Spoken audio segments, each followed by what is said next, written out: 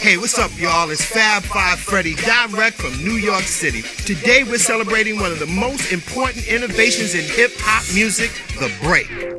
On August 11, 1973, a DJ named Kool Herc threw a back-to-school party in the Boogie Down Bronx that changed music as we know it. Using 2 turntables, he extended the instrumental breaks, allowing people to dance longer, a style that came to be known as breakdancing. Next came the MC, or the master of ceremonies, who added rhymes over the beat to get the party going and flowing.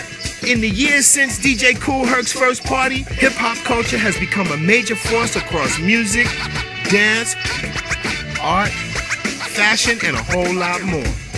On this historic anniversary, we're inviting you to join the celebration and be the DJ with 2 turntables and a crate full of hot records. Come on, y'all, let's get this party started.